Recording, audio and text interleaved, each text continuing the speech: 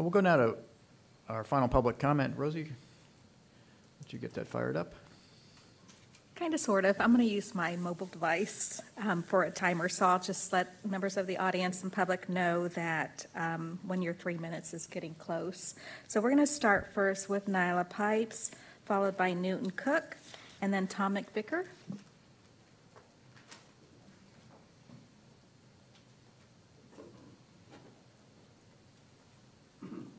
Seems like a very long walk from back there. Nyla Pipes, One Florida Foundation. I'm going to keep my comments brief. I just wanted to go a little bit further on something I heard. Earlier, Ms. Meads questioned about the sources of nitrogen in Lake Okeechobee, and her follow-up question was regarding the presence of human fecal matter in the lake. And I wanted to follow up on that because, I barely let an opportunity to speak about our sewage infrastructure problems in the state of Florida pass me by. There are over 124,000 septic tanks north of the lake. I know that Okeechobee is working to get off of theirs, but as you move further up into the headwaters region, there are many, many, many septic tanks directly on the water bodies. And that's not the only problem they have north. I happen to know during Hurricane Irma, an entire wastewater treatment plant went under for days, weeks even. So there's a lot that needs to be done as far as our sewage infrastructure goes. And the reason I talk about that is because there was a direct question about human fecal bacteria or human fecal matter. The thing is the way that septic systems are designed, they're not designed to remove nutrients. What you get in nutrient reduction in a standard on-site septic system, especially the old school kind, right? Not these new ones that they're starting to design to get ahead of this, in the way of nutrient removal is primarily attributed to dilution. So it's not the feces that's really the issue, it's the urea. Urea is very high in nitrogen. So I just wanted to really put a clear point on that since the question was raised, and to point out that that information about what we know about the sources of nitrogen and phosphorus in Lake Okeechobee is in the Lake OB map. Thank you very much.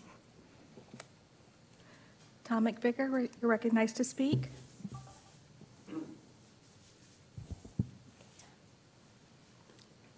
Thank you. It's been a while, hasn't it? Sorry to keep you late. I couldn't get by this morning. I have 3 things I wanted to mention. Well, 4. The first one is that picture of all the stuff floating in the canal down there. Rest assured that most of what they throw in doesn't float. So just something to think about.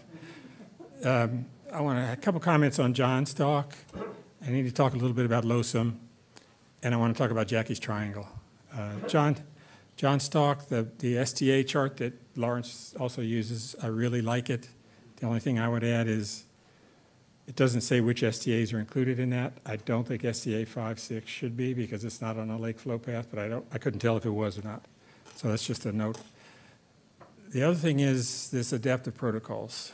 It's kind of like this myth that's out there that it exists. It doesn't exist. The Corps has never followed it. The district cites it occasionally but doesn't follow it. The 1,000 CFS that's being released now, and I'm fine with that. I'm not saying don't do it.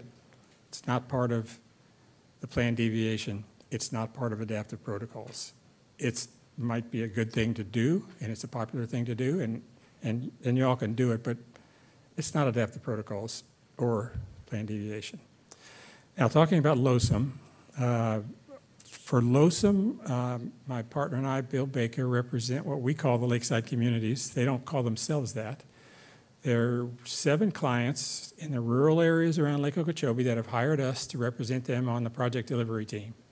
It's Hendry County, Okeechobee County, Glades County, City of Clewiston, City of Moorhaven, City of Okeechobee, and the Okeechobee Utility Authority. I don't know that they've ever worked together on something like this before. And I think it's opening their eyes a little bit to what they can do. We have consistent direction from every one of them, their top priorities. These are rural agricultural communities. All their constituents are affected by agriculture and recreational fishing in the lake. What they want to make sure doesn't get lost in a LOSUM is water supply for agriculture, and a healthy Lake Okeechobee. And the proposal that you hear talked about, BB, oh, that's the Lakeside Communities thing. If you look at the results, those two categories come up really high, as well as the rest of them. We tried to get everything high. We submitted a balanced proposal, unlike some of the others. But really, there is no plan out there. None of what's been submitted is a plan.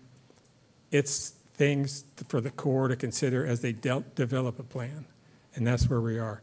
I'm not going to try and hype BB versus DD or any of that. Some people tried to do that this morning, and I noticed they got the numbers wrong.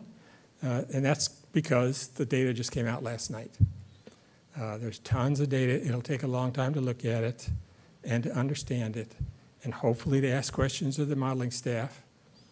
But that's not all. We have the data. We have a bunch of numbers that came out of the model. We don't have any documentation, not of the models that were used, because they've changed, not of the basic data set. We were told a year ago there was a report that would explain the data set. That's not ready yet. The 5 plans that have been released, there is no schedule. There's no kind of like line chart that shows the zones or the decision trees. That's not out yet. I was in COP for as many years as it took. COP had operational tables, detailed operational tables that were in the process early, and everybody saw it and everybody understood it as we got to the end of the road together. We have to do that with LOSUM. There is no way you're going to do that by July, period. The only way you're going to adopt the schedule by July is if you tell the people that are out there, we're not interested in your thought. Can I have an extra minute to talk about Jackie's Triangle? 30 seconds. 30 seconds. It's a brilliant idea. And what it came from was Jackie digging into the law of the 3 agencies and what they do. I think you all desperately need that kind of effort to look into water supply law and water supply policy. You're the executive agency. You aren't the policy-making agency. There are 50 years of precedent and law, both by the state and the Corps and the Congress, that's built into current water supply law. And LOSUM has to encompass that and has to recognize that. And I think for you all to make a wise choice, you really need to know what your role is in it and what constraints there might be, just like there are, Jackie, that you found out about when you looked into 4061.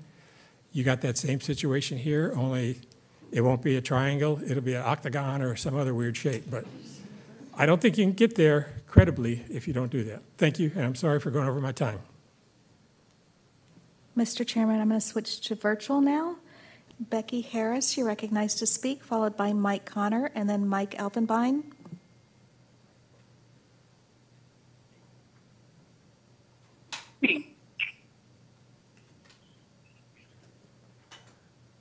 Hello, can you hear me? We hear you, Ms. Harris. Okay, awesome. Thank you. Good morning, and thank you for this opportunity. Pandora and I sure wish we were there in person. She loved these meetings. But anyway, I am Becky Harris from Stewart, and as most of you know, I had one of the 6 dogs who became deathly ill from microcystin poisoning in 2018.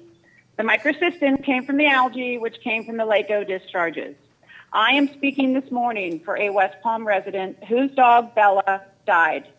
I emailed you pictures of Bella, a beautiful 8-year-old boxer who loved to go boating with her owners. The picture shows Bella at the Palm Beach Emergency Vet Clinic. She has an IV in, and blood is on the towel that she is on. Bella, like Finn, the poodle from Stewart, was bleeding out, a clear sign of liver failure. I sent another picture of the C-51 canal behind their house days after Bella became sick. The picture shows bright green water. There's a slide that goes into the water next to a boat dock. Can you imagine anyone sliding down that slide anymore into that water? Bella's family took the boat out on the canal on May 24th. They brought it back in, and Bella ate some of the vegetation that came off the boat. Bella becomes sick, is then taken to the ER, and unfortunately dies. My last email to you is from Greenwater Labs. It is an analysis of Bella's vomit. Page 4 gives a summary of the results. The last sentence says it all, and I quote, "The levels of microcystin detected in the vomit sample were substantially high enough to have caused intoxication." Unfortunately, this West Palm Beach family is now sending their Bella for necropsy. They want to know for sure it was microcystin poisoning. Unfortunately, here we have another canary in the coal mine. We have too many canaries and now too many coal mines. So as I did in 2018, I will be back to you all with the results of the necropsy. So there's so much to say, but I know I only have 3 minutes. Most importantly, just like in 2018, sampling was done with 0 warnings. The district sampled the C51 on May 6th. Results showed high microcystin levels. They sampled the next week, and there were high levels again, yet there were no signs anywhere along the canal. It appears that the West Palm drinking water warnings were also delayed. This is what happened in Stewart in 2018. Samples taken, high levels found, no warnings. DEP, DOH, Blue Green Algae Task Force, District, we've talked about this and nothing has changed. Who is responsible for warning the public? Finally, these recent problems in West Palm, the years of lost summers along the St. Lucie, the Caloosahatchee, the high salinity levels in Florida Bay and Everglades, all point to the lack of balance. I encourage this board to push for the LOSM Plan CC, which truly allows balance for all. And then after that, can we please work on nutrient reduction? Thank you again, and hope to see you soon. Lucy Caputi, you're recognized to speak, followed by James Evans, and then Mark Perry. Hello, can you hear me okay? We hear you. Good morning. I've attended this meeting today to make my voice heard in regards to Florida's most important resource, water. The most recent mishandling of the issue in West Palm Beach put on display just one part of this completely broken system that touches the daily life of all Floridians. Never would I have thought in 2021 I would be hearing about locals' pets dying and young children getting sick from our water supply. This is simply unacceptable and needs to be remedied, and fast, before all is lost at a much larger scale. Now's the time for a dramatic change wherein our water system is not beholden to the interests of industrial agriculture. The Everglades are dying, our wildlife is dying, and our health is being put at risk. How many more reasons and warnings must we need? Thank you. Thank you, Ms. Caputi. Brian Brom, you're recognized to speak, followed by Mike Elfenbein, and then Gary Ritter.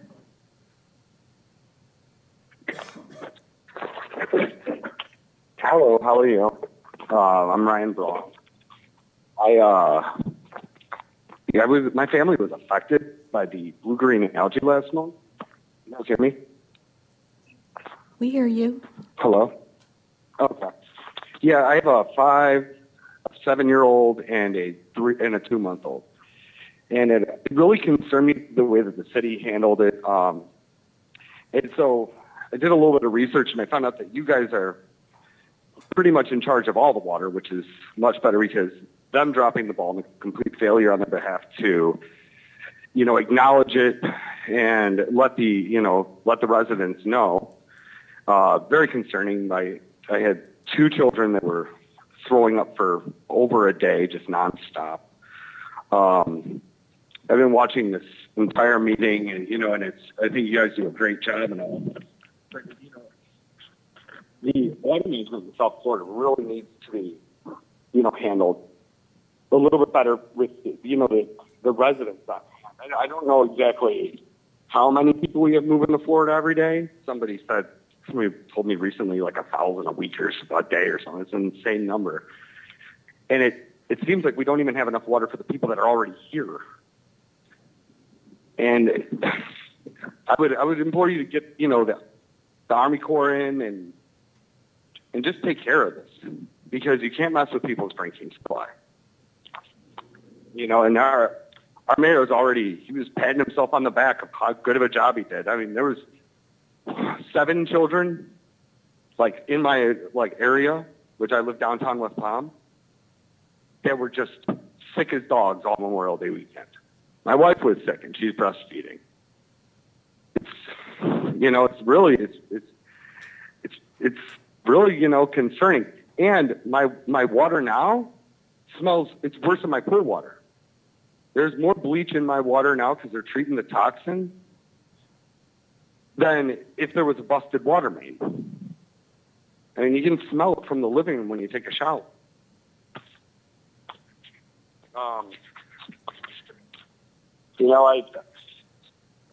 really hope that you take us into, account when you're doing all this instead of just like industry, because, the state's made of people. It's not made of companies, So thank you for your time. Okay.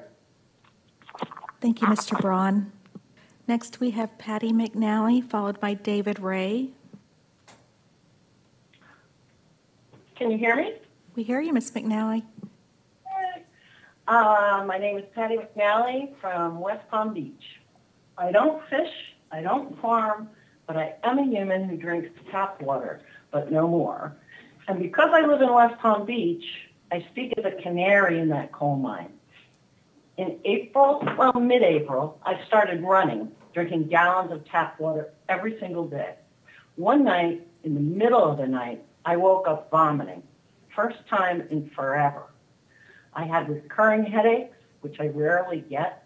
3 blisters appeared on my lip, and another symptom, which I'm too proud to publicly announce, but it involves the restroom.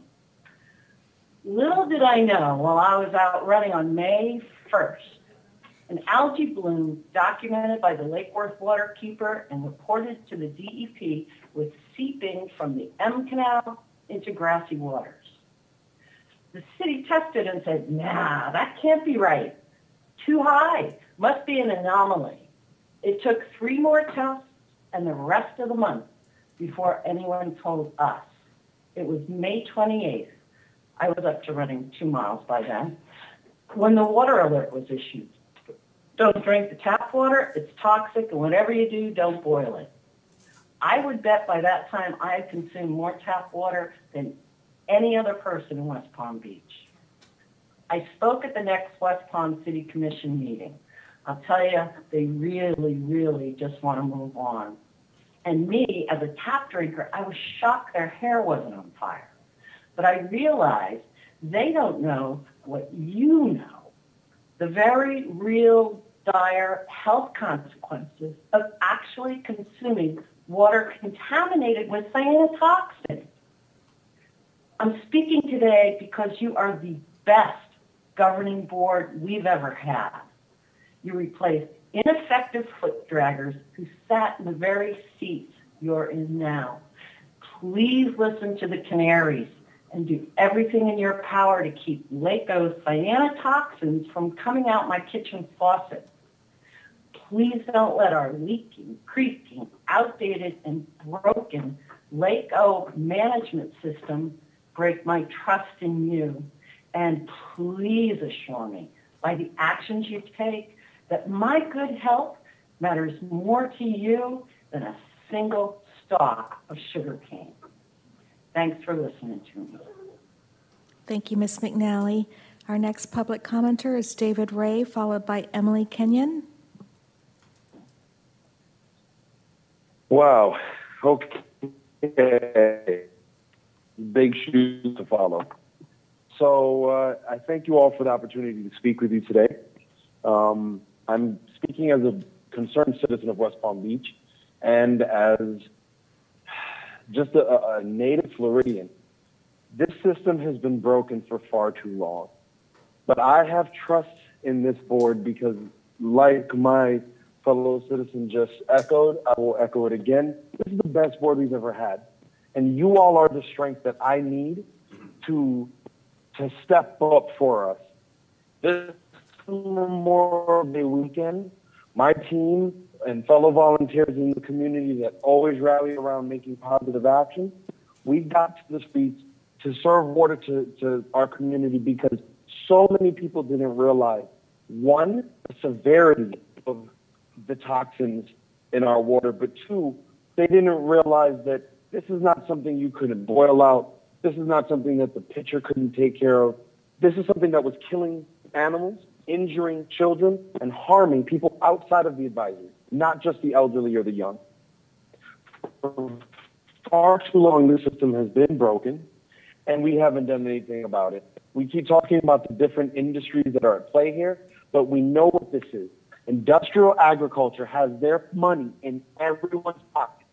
We keep passing around these people that go working for the polluters, to regulating them and back and forth. And listen, we have citizens here that need you all to stand with righteous indignation, with passion and compassion to hold the truth to power and stop this madness.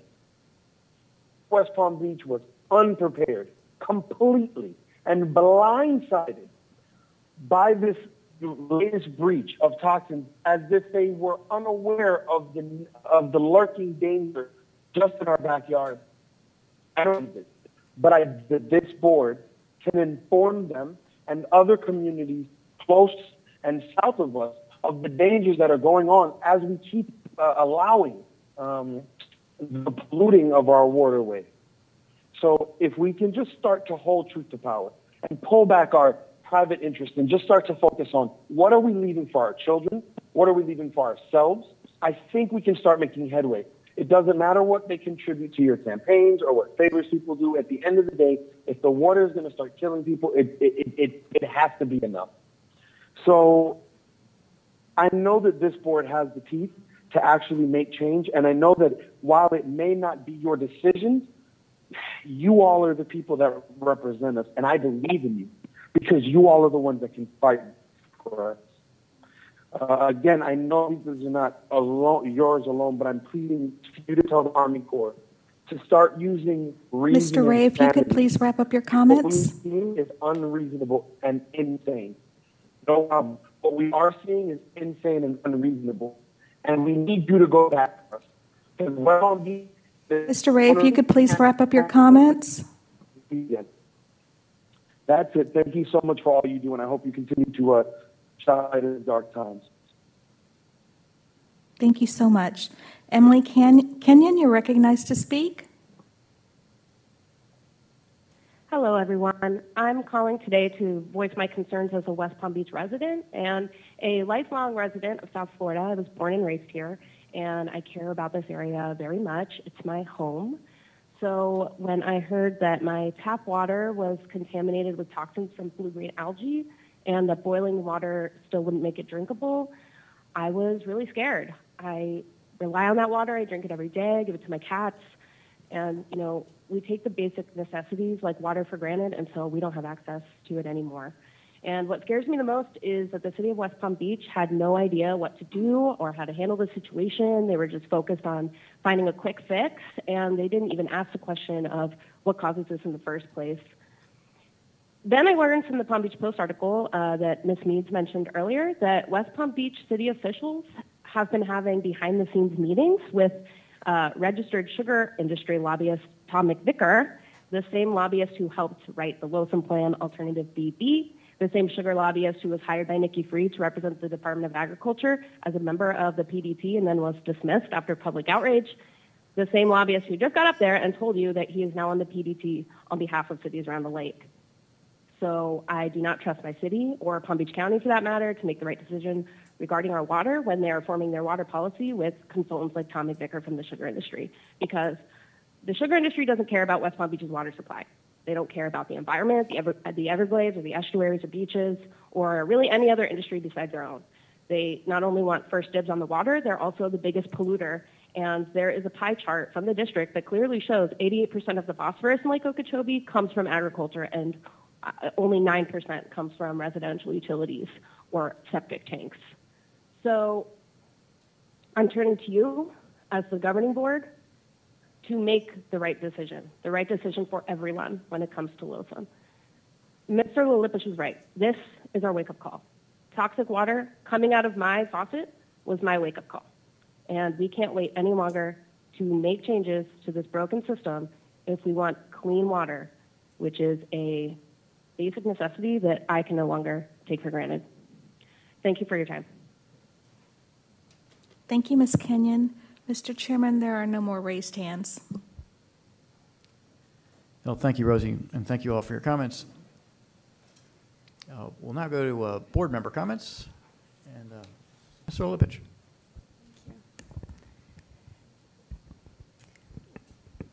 I'll try not to forget my triangle before I leave tonight. And in all seriousness, I had asked, and I think it was kind of understood that there would be some feedback on the cooperating agreement between the three agencies, and I feel like I'm owed that. I feel like we're owed that. You know, it shouldn't take 2 months to figure it out, just being straight. And this is very serious. These people on the phone about their water in West Palm Beach or any of the other issues that we're dealing with here, you know, it is time. Yes, if we need to, like Mr. McVicker said, if we need to talk about water supply with the triangle, talk about water supply, talk about the law, talk about the EAA, talk about flood control. What a great presentation. But we also have to talk about our responsibility of human health.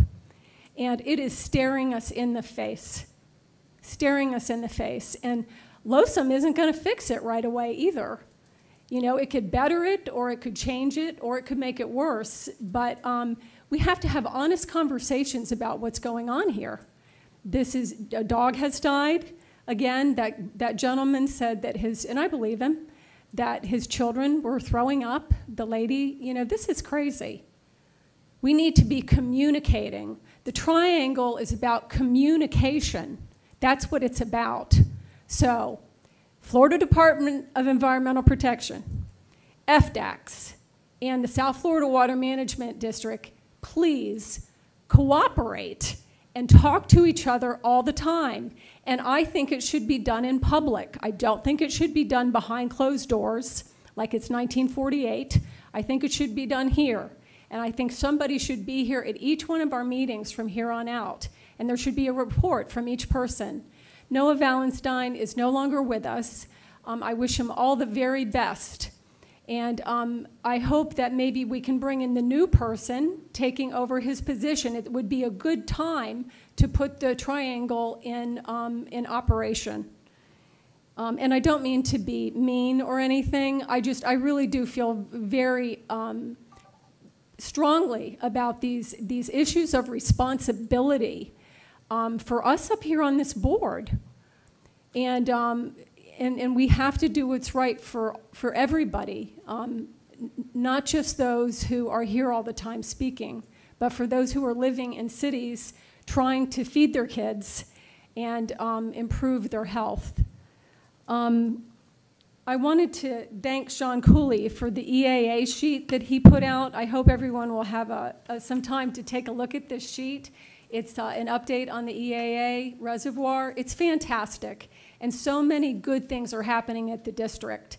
And I know I just turned into a school teacher, you know, but the talent that comes out of this South Florida Water Management District staff is just unbelievable. And I thank all of the staff for everything that they're doing all of the time. And I especially wanted to thank Carolina Moran, because I had called her up about resiliency issues for Martin County. People were very concerned because they were ready to throw rocks on all of the causeways and not leave any place for windsurfers, you know, for recreation, and also for the hermit crabs to come and lay their eggs. And her information that she gave me basically has possibly changed what was going to happen in our town. And so now they're talking about, you know, maybe leaving some areas and not putting rocks everywhere. And that was specifically because she spent time giving me information and talking to me. I also wanted to I'm get my name straight here. I wanted to let Mr. DeBold know that I was really very touched by your presentation and all those people that are working so hard to protect us. And I always thought that it would be a great story, someone to write the experience of being in those pump stations during a hurricane. And maybe if there is one, I can document that, because I think you all are doing the heavy lifting behind the scenes, and you don't always get the credit that is deserved. So I want to thank you so much for keeping us safe. And I recognize that all things considered, that is the #1 responsibility of the South Florida Water Management District. I'm glad to be back. Thank you. Thanks, Ms. Solipich. Ms. Meads? Thanks, Chairman. So Ryan Braun, Patty McNeely, David Rue, Emily Kenyon, we hear you. Sometimes I feel like we're in a mixed martial arts fight, a cage fight, a no-holds-barred fight. We stand at another moment when humans are faced with poison water. We use a lot of euphemisms in this business in order to lighten it up. But when you hear public comment like that, it cannot be ignored. To those of you who test samples, and in particular in this case, water samples, I'd like to take you to a legal case called U.S. versus Bar Labs. I don't know the details behind what happened, and I like to give people the benefit of the doubt. But if you're an analyst and you run an analytical unit, you should all have a copy and all understand U.S. versus Bar Labs. When you have a failure, you don't consider it a false positive. You don't test to show that it was an inaccurate test result. You assume that it was a failure and you test with that in mind. I don't know if it took 3 weeks to get down to the truth. I don't know, and I'm not going to take a side on that. But I do want to encourage everyone to get a copy of that, read it, and learn from it. Finally, did anybody notice that the Hoover Dike, they started construction in 1930 and finished it in 1937? 7 years. That's all that took. I look at how long things take now, and I know it's just the way it is, but sometimes I wonder. I am amazed. 7 years. I'm glad to still be here. I love what we do. We get all kinds of public comments, not just publicly like now, but we get notes from people, and I appreciate them all, and I understand the passion. Someone recently sent us a note calling us idiots. Sometimes I feel like they're not wrong. They weren't talking about the staff, by the way. Our staff is great. We're doing the best we can. I love all of the stakeholders. I love the ranchers. I love agriculture, the environmentalists, the people who just live here. We're going to do better tomorrow than we did today. We aren't going to stop. We'll work harder and smarter. Thank you. Thank you, Ms. Means. Colonel Rowan? Yes, thank you, Mr. Chair. I, like some of my other board members, feel from the public comment that we received today that we can't really look the other way and just ignore it. And I agree with Cheryl and Jackie. But at the same time, we have a distinct mission in our agency, and our agency executive director and his staff has been doing a tremendous job responding.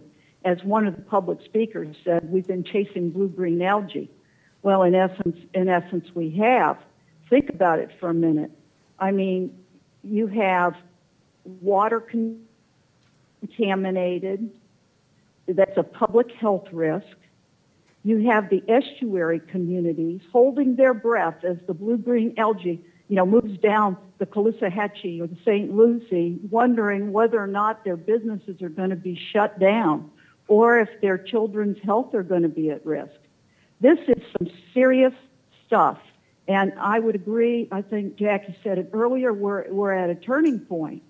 And while our agency doesn't own all of the responsibilities and missions that address all these issues, I think that the interagency effort is imperative at this point. Jackie calls it a triangle, but it's interagency and bringing them to bear in order to see how we can move this forward.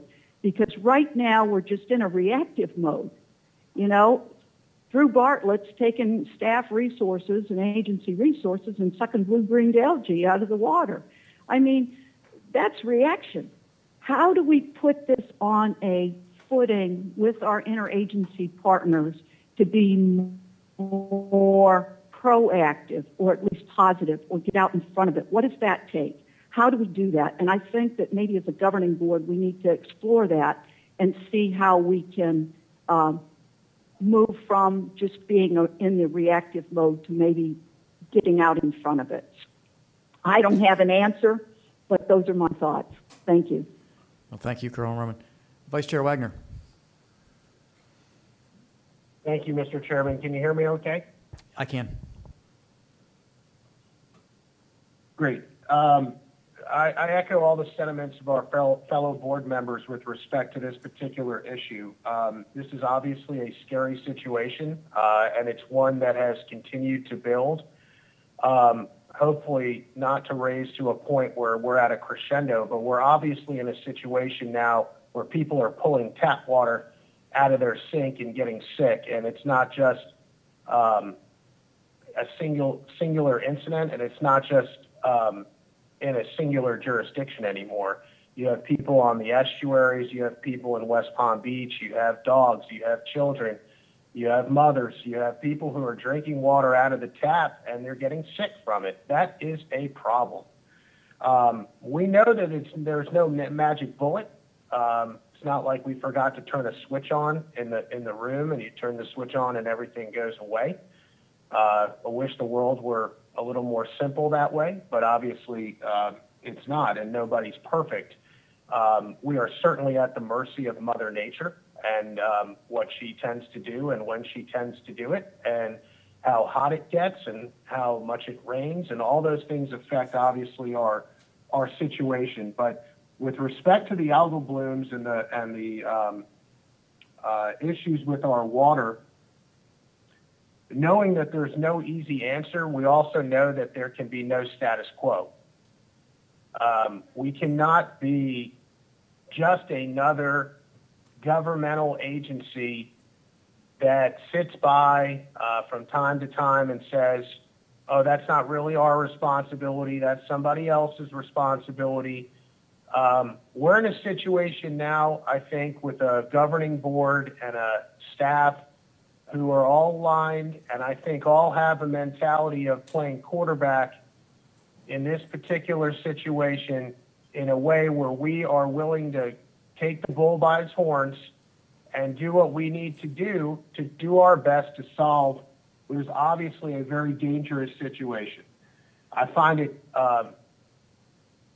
curious, if you would, that for months and months, the city of West Palm Beach and others have talked to us about holding water back in the lake.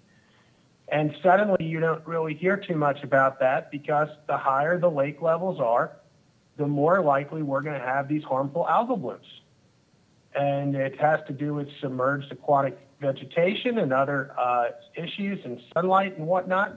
But the reality is that holding too much lake in the water is a contributing factor to these things. And so people have to recognize that, and they just need to get with reality. Number two is we also have to take charge about what's coming in. We cannot really do too much. I know we talked about, there was some public comment today about deep injection wells and the muck at the bottom of the lake. But the continuing contribution of nutrients to our lake water is a problem. And if FDACS is not going to get out there and do their job, we are going to need to hold their feet to the fire, because it's just ridiculous that we stand by idly while these sister agencies do nothing in the face of nutrients pouring into the lake. I mean, there's a time and a place for people to say, you know what, enough's enough. It's one thing not to do your job, but it's another thing for me to sit by and watch other people not do their job. So we're going to force them to do their job. I don't want people coming to our meetings, talking a mile a minute and saying absolutely nothing, because that's what happens every month. They come and they spit these things back and forth. And the reality is that another month goes by and nothing happens. And when they come to our meetings to talk, they don't talk about anything substantive. It's quite frankly, it's starting to get to the point of total irritation by me. And I don't think we can no longer rely on other people to be actively participating in a meaningful way if time and time again it's proven that they don't. So I think that we do need, I'm echoing the sentiments of some of the other fellow board members here, I think we need to take charge, not to say that we have not been, but I do agree that it's one thing to be running out of the gates reacting to a fire. It's another thing to be actively preventing things that create that fire. And I think that's the kind of alignment that we need to be in and the posture we need to be in. And that's how I feel about this. Thank you. Well, thank you very much, Vice Chair. I appreciate your comments. Actually, I appreciate all of your comments. I want to thank the people, particularly the people who called in from West Palm Beach. I'm a parent, I'm a runner, I'm a dog owner, and your comments really hit hard with me, and I feel the sense of urgency that you're trying to convey to us. And I know you want us to be proactive. I heard the Vice Chair say that. I heard other board members say that, and I think it's something we need to be doing. And I don't know particularly how we do that. I know that we're supposed to stay in our lane and all of that, but I do still think that we can push our sister agencies, as the Vice Chair said, and there's got to be a way to do that. Because clearly this governing board wants to push the envelope a little bit and not accept the status quo, and there has to be a way to do that. And we have one of the best staffs in the world, so I feel very confident that we're going to be able to do that, given the leadership of the governor, given the direction of the governing board, and given the capability of the staff, because those are three things that should come together and really be able to push some results. I'd like to say to Dr. Weiskopf, I think you've called in, I don't know, the last 10 or 15 meetings, and you're telling us to get an economist on staff, and I tend to agree with you, because a lot of what we do, there's such a huge economic consequence to it. And it may not be a bad thing to do, as we're starting to look at cost-benefit analysis, to start to look at, okay, let's, what's the economic, or what do the economists say when it comes to that? I'm not going to tell Drew who to hire or how to hire, but it's just something I think you should look at. You also said, we work for free, and that's true, but I think that we all work, with the knowledge that a job well done is really payment enough for all of us, and working with such a fantastic staff is really payment enough for us. So I don't think that we do work for free. I think we're all very happy to be here, and we all feel ourselves very fortunate to be able to serve right now at this time. And I'm about to be quiet, but I'll say two more things. I want to wish Noah Valenstein the best of luck. I forgot to mention him in my opening remarks. He's been a great servant to the state of Florida, and he will be missed. He's a great partner for this water management district. He was incredibly helpful to us in a myriad of issues. So I wish you the best in whatever you end up doing.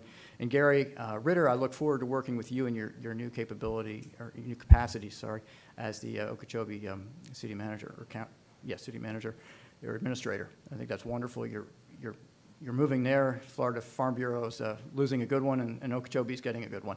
And with that, I think we'll adjourn the meeting. Thanks.